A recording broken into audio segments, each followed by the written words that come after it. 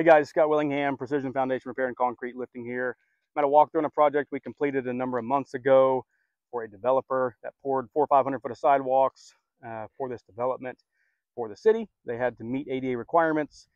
Some of it was poured outside of spec, some of it sank. So we came in, twisted about 400 foot of the sidewalk back within the 2% allowable ADA cross slope.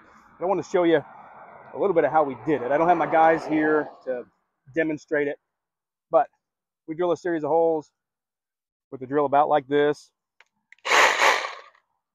We will attach we've got a special port, about 2.5 inches long, 3 inches long, that pressure fits down into the holes. You can see one of the holes here. Pump the poly under the concrete.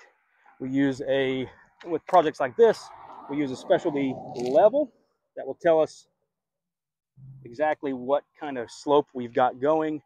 And yeah, pump it up, patch it, move on to the next one.